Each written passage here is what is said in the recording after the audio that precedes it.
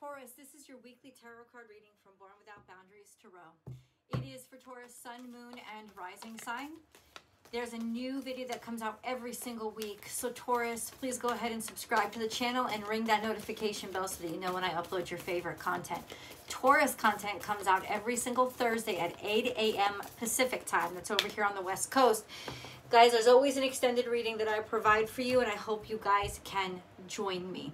That link is right below. We go just deeper and get more details, and it's awesome. Or you can join the Unbound membership, and with the Unbound membership you get unlimited access to all the extended readings for the life of your membership. If you want to join me for daily tarot card readings, remember I have a second YouTube channel called Astrology Motivation where I do daily motivational live tarot card readings. So I'd love for you to join the chat. I'll attach the link above. The astrology this week is challenging. Yeah, Venus is square most of the week to all of the week to Jupiter, and then she also becomes square to Chiron. But a beautiful thing happens toward the end of the week, which is a sextile to Uranus and a trine to the South Node. What does this mean? It means that there is frustration and there is a sense of, am I good enough? You know, why aren't things growing quickly enough? Why aren't they expanding enough? I don't understand where all this complications is coming from. Why can't things move faster? And there's constantly like, do I look good enough? Am I good looking enough? Am I good at what I do? Like, what is my quality? Questioning your quality. Maybe never feeling like you ever really are truly hitting the nail on the head when it comes to, am I fulfilling my full potential? None of this is a truth. It is just how you're kind of what you're working through right now. It's just how what you're going to be confronting this week, and it's kind of a compromised position. But toward the end of the week, this beautiful sextile to Uranus really prepares you guys, let's change. And it's almost like you realize now what has to change from the past, or what you have to let go from the past, or how to do it. Because sextiles are relationships where you really can get something done finally, especially when it comes to how you feel compromised, or how you've sort of felt stunted, or how you felt like there's potential, but at the same time, there's so much room for distraction and nothing really lasts.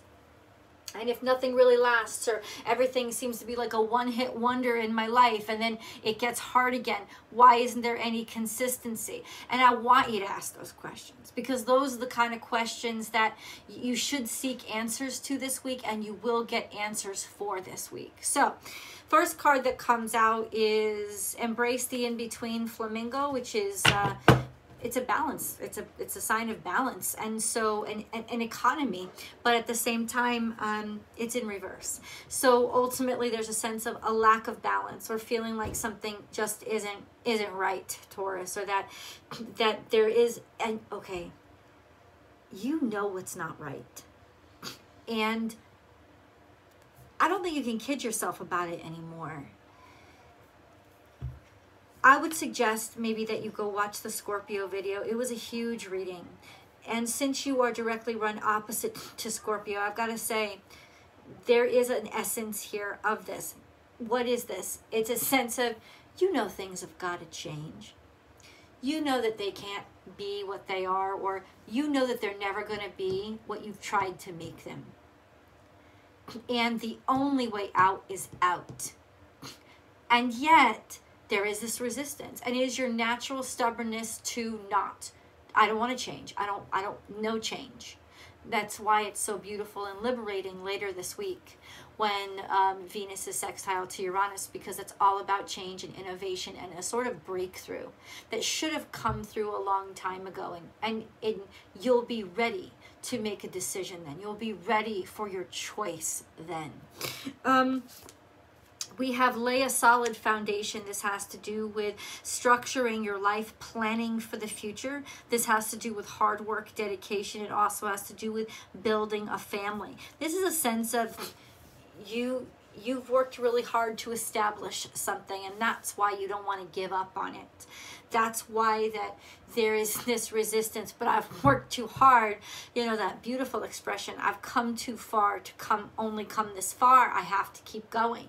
But you don't have to waste your time on something that you know isn't working, and there's a difference, because the difference is progress. There's a sense of, are you stuck and going in circles and digging yourself deeper, or is this momentous? Is this keep going?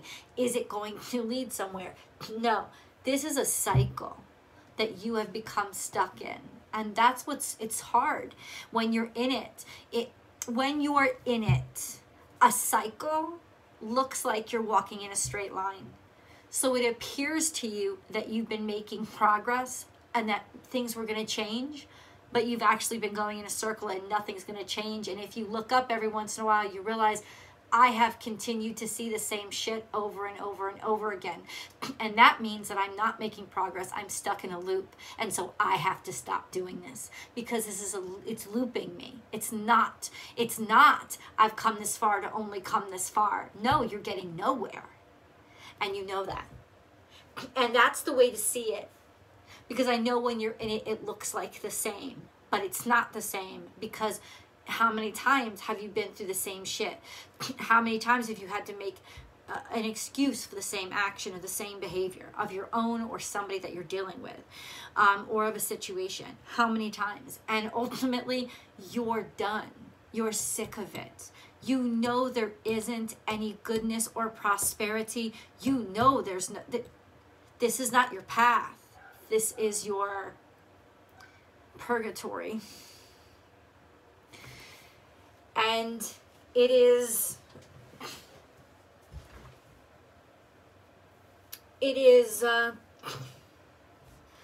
through the blessing of God that you're going to get the strength to stop repeating the same pattern. There is always enough. This is Piscean energy. There's a lot of emotion here. It's interesting how you're getting more contrast here. This is Virgo Pisces energy. This is very oppositional energy that you've got going on. A challenge. Something's always challenging, and it could be, check your natal charts, that you have a really strong opposition in your chart, which is something that you'll always struggle with. And when you always struggle with something, it is imperative that you get outside perspective and trust that, because you'll never be able to see your way out yourself. And I have just heard, I'm hearing from God, from this, transmission of message, that people have been telling you about it, if not directly, then through the way they look, and you've seen them, you've caught them looking at you, you've caught them giving you a sense of, wait, why are you doing this, or being disgusted at a situation for you if you're in denial about it. And so, some people don't always have to speak to say something, and it's been very clear. I think you already know. You already know, and believe them, because these aren't messages that are against you. These are messages that are coming in for you, and worried that worried and not understanding why you kind of got yourself lost in this place. Know your worth. And know that know your worth, and that your worth, your value has to do with your oddities. Your value, it's not coming from how you can do things the same, or continue the tradition, or follow the example of somebody else. That's not your value. Your value is how you're awkward. Your value is how you're different. Your value, that's where your value comes from. And I think this sextile to Uranus is going to help to really show you that, and empower you to realize that that's what my norm is. My norm may be an abnormality to others, but it's a normality to me, and I'm so tired of fucking trying to fit into this box that I am telling myself is the only way to be accepted, is the only way to be successful. You are wrong, Taurus, and you are burying yourself because of it. And this is a chance for you to rebel against value or the value system that you established based on what you were told was valuable from the past. This is one of the most challenging things for you to do because it is so much in your nature to uphold the traditions and the value systems that other people have passed on to you. And you would kind of feel like a failure if you couldn't do that. But you've been trying. It's not like you haven't been trying. You have been trying, and the reason why you continue to fail is it's because that's not what God put you here for. You were here to innovate and change things and to establish new traditions. And that's exactly what you have to have the courage to do right now.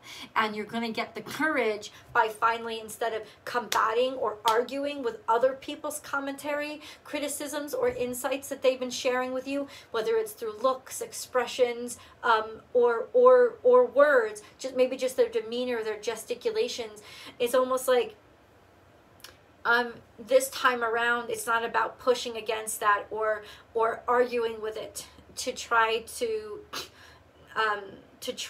deny it. It's about shaking your head and accepting it, even if you don't do it out loud, and at least putting your toe into the territory of, okay, I'm going to try something that is against my nature, and it's going to be the best thing that you could ever do for yourself.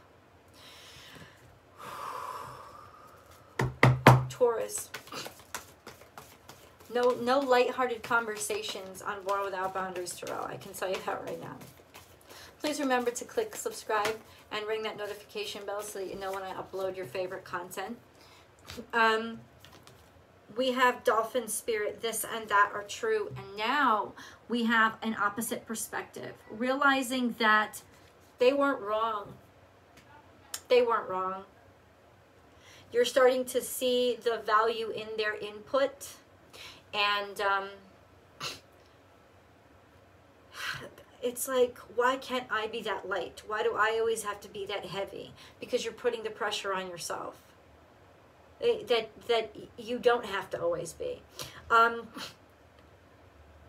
This is access and insight into a perspective that is something new to you.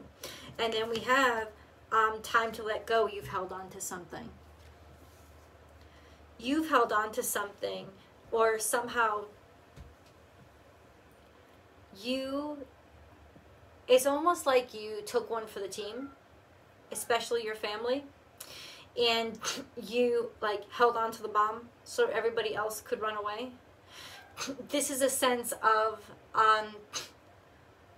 you don't really want to be carrying this. You haven't let go so that others could be lighthearted and have more than you. But this is a stuck. Then this is scorpionic energy of not being able to admit or always pushing away and denying what's really eating away at you and causing conflict inside of you. So what is that? What is eating away at Taurus and causing conflict inside of them? We're going to try to get to the bottom of this. What is eating away at Taurus and causing conflict inside of them? Who you wanted to be when you were young, despite what everybody else around you was telling you you needed to be or you should be. What you aspired to be and what filled you up and made you happy, and you've gotten really far away from that. You have sunk that deep down inside and not allowed yourself to do that. Yeah, this was a real happiness for you. You could have been getting a lot of dreams about this. This is Aquarian energy, the togetherness and the society, like the people that you really wanted to be around and who you really wanted to be and the place in the world that you really fit in. You may have acquired great wealth or great success, but it wasn't based on what you wanted or who you really still are deep down inside. And it's funny, you can make millions and billions of fucking dollars, and if you don't do it in authenticity, you hate it. It's a waste of time, and the only thing that it's money. And so if you felt like you've gotten detached, or you're just droning on and doing things for the next paycheck, or that you have settled or decided that success is based on this monetary payback, you're going to get emptier and emptier inside every time, because when you were small, when you were new, you felt complete, you felt whole, you felt in unison and partnership and in love. And that is almost like you are dreaming and aching for this change. You have the 10 of Cups and you have the 10 of Pentacles. That's so much abundance. But I think a lot of this abundance is based on what you have built upon your authenticity. And you will not compromise that. And so it's still like you're stuck. Taurus. So what do they do about it? Don't let pride get in your way. Full moon in Leo. Well, there is a full moon that's coming up soon. It's in Leo season, but it will be in Aquarius. Full moon in Leo came in Aquarius season. Maybe you might want to look back to what was going on during Aquarius season. That would have been in February. Don't let pride hold you back. This is once again in reverse. So there was pride getting in your way. This also could be, if you're dealing with a Leo, somebody who's very abusive or repressive or condescending, and no matter how hard you try to smooth it out, the only way to confront this is to just flat out confront it, because right now this is being oppressed by somebody. You know, this is it's like being kind to them and trying to make amends and reach out to them is actually letting them win, because they're now depending on your kindness. So this could be somebody who is definitely bullying you, taking over. It's somebody that you've lost respect for a long time ago, now there's just this like satiation process of, you know, what I can earn, or you've just filled in the happiness with a lot of things that really don't make you happy. Okay, so what does Taurus do about this?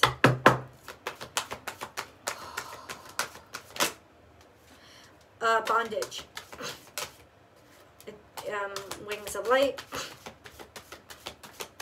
You're being protected. I feel like somebody's going to come to your rescue. That's what it's saying. It's almost like in some ways they know that you can't get out of this by yourself. It's a divine intervention of sorts, and it's intentional. It's like, I'm coming to get you. I'm not going to let you suffer this, or so the universe is actually interfering on your behalf. And I know that's going to come probably by, this is Wednesday, by next Wednesday, when that sextile between Venus and Uranus happened. It's the universe is intervening to, excuse me, there's so much just toxic energy floating around that I'm feeling now because of this.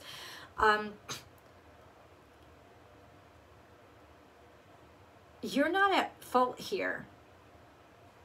I think your intention was to save somebody, or their intention was to save you, and now you have to save yourself.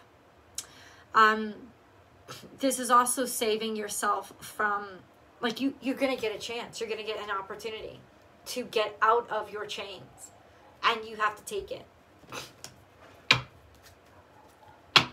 You have to take it. When is this coming? When is this coming? I don't know if you're going to a concert at some point. I asked when it's coming, but practicing with people, walking away from the old shit, walking away from the people who are trying to grab at you, the people who are opportunistic and trying to get at you, deciding to escape them, get away from them, and showing up in your best, looking your best, deciding to put your best foot forward.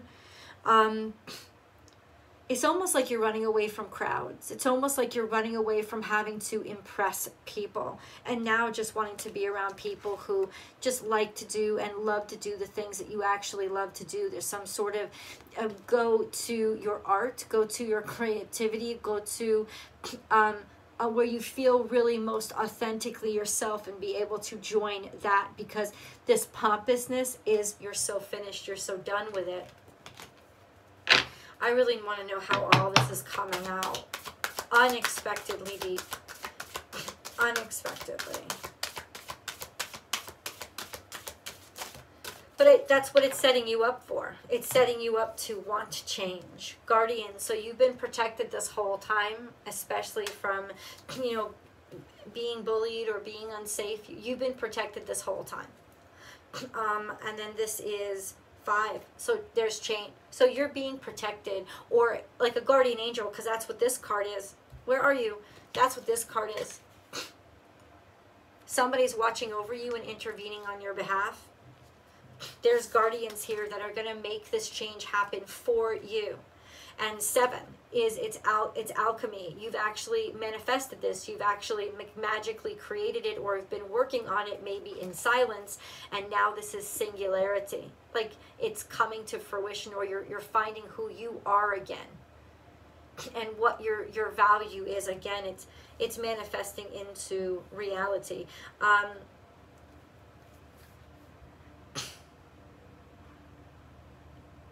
It's almost like coming out of the proverbial closet and showing the authentic side of yourself, maybe the magical side of yourself, or the side of yourself that creates things. I don't know. I gotta go deeper into tarot. This is it's tugging at me. I'll see you guys. The link is below. I'll see you guys there.